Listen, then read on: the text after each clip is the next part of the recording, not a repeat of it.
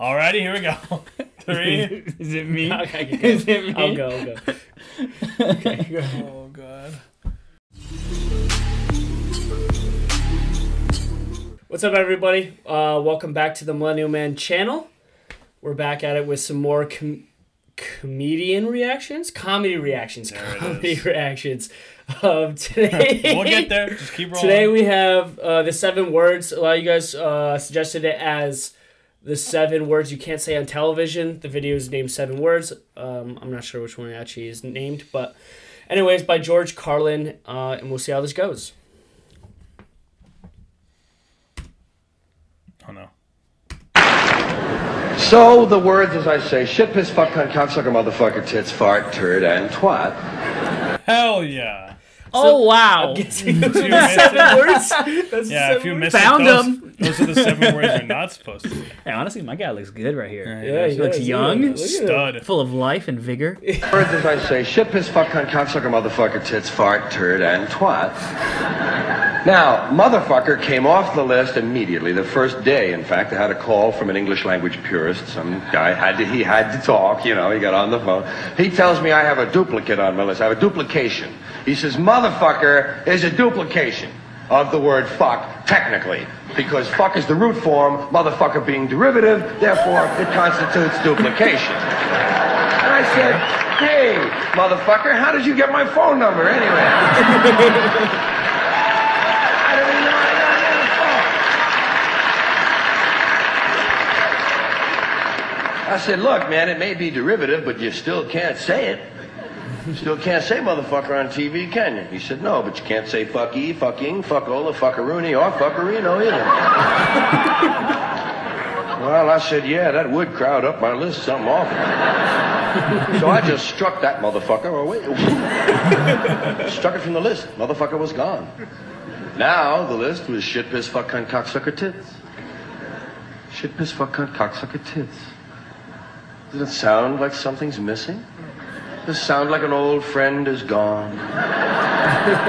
Shit, piss, fuck, cunt, cocksucker, tits. Remember the old rhythm? Shit, piss, fuck, cunt, cocksucker, motherfucker, tits. Cocksucker, motherfucker, tits. Cocksucker, motherfucker, tits. Cocksucker, motherfucker, tits. Now, shit, piss, fuck, cunt, cocksucker, tits. It falls apart. It isn't going anywhere. And by now, cocksucker is the dominant word on the list. Previously, with motherfucker on the list, cocksucker was somewhat balanced out. They were the only multisyllabic words on the list. But now, cocksucker stands alone. Shit, piss, fuck, cunt, cocksucker, tits. And who knows, maybe it doesn't belong either. After all, motherfucker turned out to be a ringer. Let's take a look at cocksucker. See if this one belongs. We'll divide the word cock and sucker from each other, those words. Sucker isn't dirty. Sucker, it's suggestive as hell. Dude, his voice changed. That fluctuation was fire. It's so smooth with it. Like it's just so gradual. Back with the fucking list, man. Yeah. List. Sucker isn't dirty. Sucker, it's suggestive as hell. But it isn't dirty. And cock, that's not dirty all the time. That's one of those words that's only partly filthy. Cock, if you're talking about the animal, it's perfectly all right. They used to read that to us from the Bible in 3rd grade. And we would laugh. Cock is in the Bible. Remember the first time you heard about a cockfight? What? No.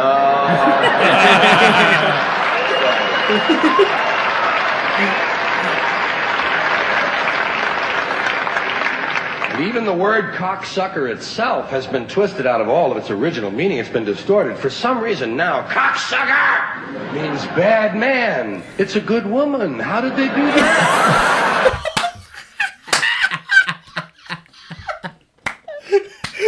It's a good woman.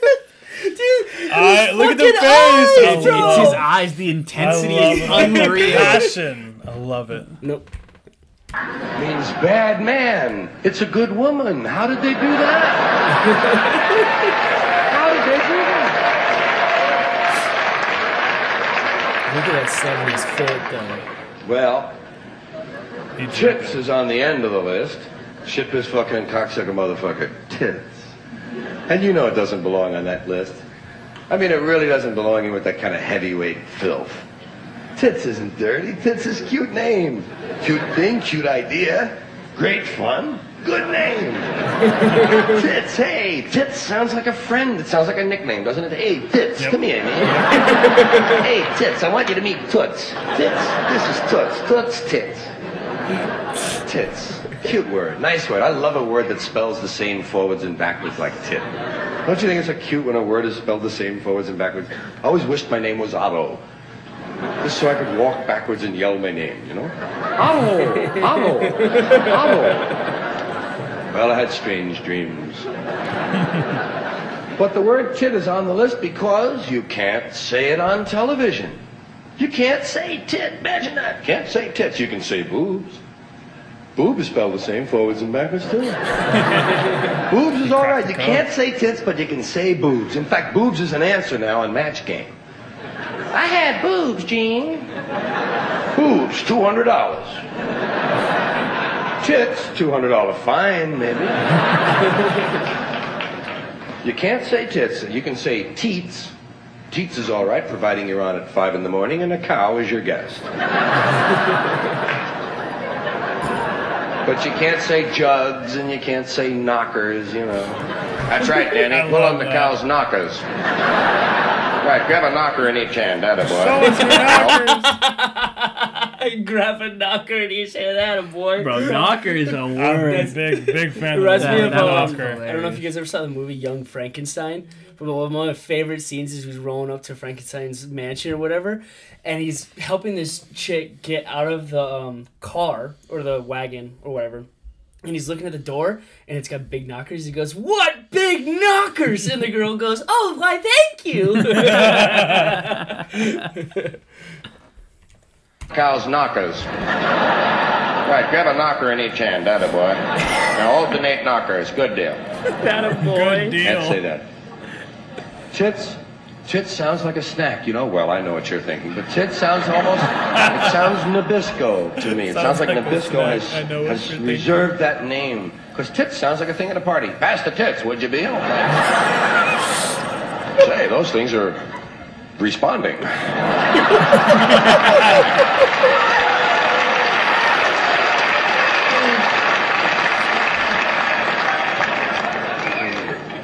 Well, shit, piss, fucking, cocksucking motherfucker tits, fart, turd, and twat. Fart is like tit. It's one of those words that isn't that harmful. You know, it's just a cute kind of thing. Well, farts can be a little harmful. It depends on who's cooking. But fart is a cute. Hey, kids know farts are okay. Kids know farts are fun. Farts are shit without the mess. Yeah. Same funny sound, same vile smell, no fuss, no muss. This guy's a fucking rapper on the side. Go bars. Vile smell, no fuss, no muss.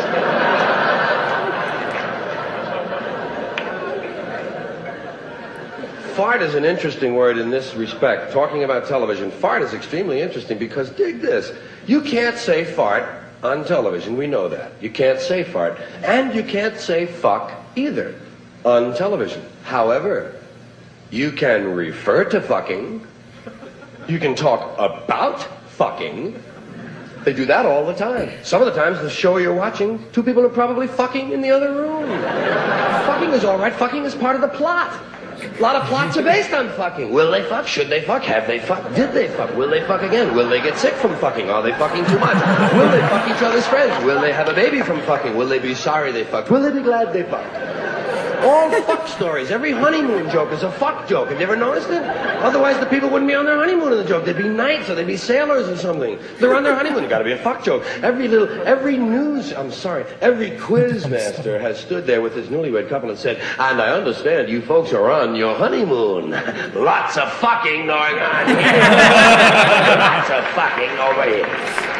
So they talk about fucking all they want. They just don't call it that. They don't call it what it is.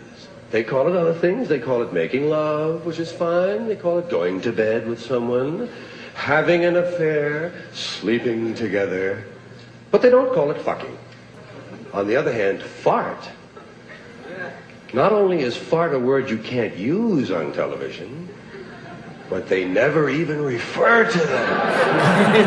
That's how bad farts are compared to fucking. They don't even refer to farts. There are no farts on television. You've never seen a reference to a fart? I've never seen a fart reference. No, wouldn't you think that by now one guy would have gone, hmm.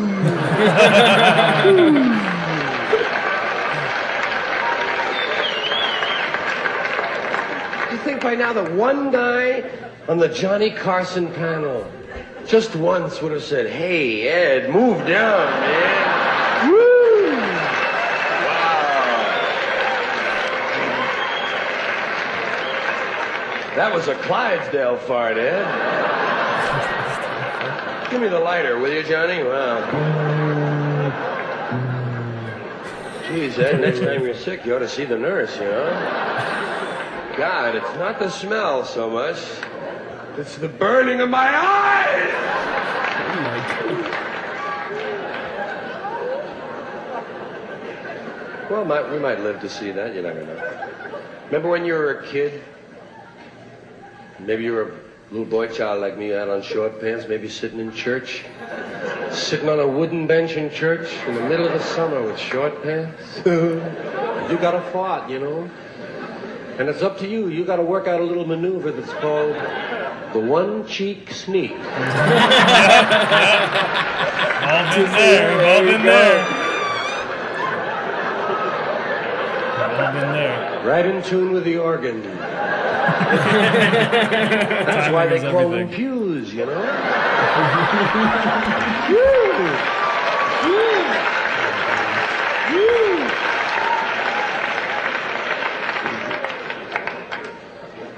Did you ever notice that your own farts smell okay? True. Hey, that's fairly decent. I think I'll stay home today.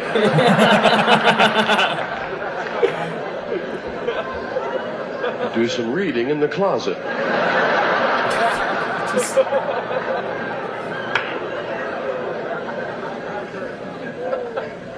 Now, I mentioned the 3 extra words, fart, turd, and twat. Turd is another word you can't say on television, turd. But, you know, when you get right down to it, who wants to say it? I don't even care if I ever hear that one again. Twat. Twat is on the list for the same reason. It doesn't mean anything else. You know, it only has that one meaning. Twat's twatting. That's that. It's not like prick. Prick is one of those part-time dirty words. Prick is all right. You can say prick on television. You can say, I pricked my finger. Just don't say you fingered your prick.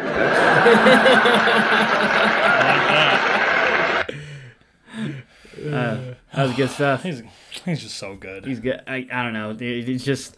He's the way unreal. he can, dude, the way he can fucking like just make you laugh by his mannerisms, basically, just the way he changes his either his voice or like his like face. It's like his his facial delivery. expression. Yeah, his delivery. It's like his delivery. It's like his cadence. Like the whole thing is like a very like well thought out, methodical like I don't know, like event. Like it's like you're going to see like a whole event. It's not just like, oh, I'm gonna watch a comedy. It's like a performance. A performance. Yeah, exactly.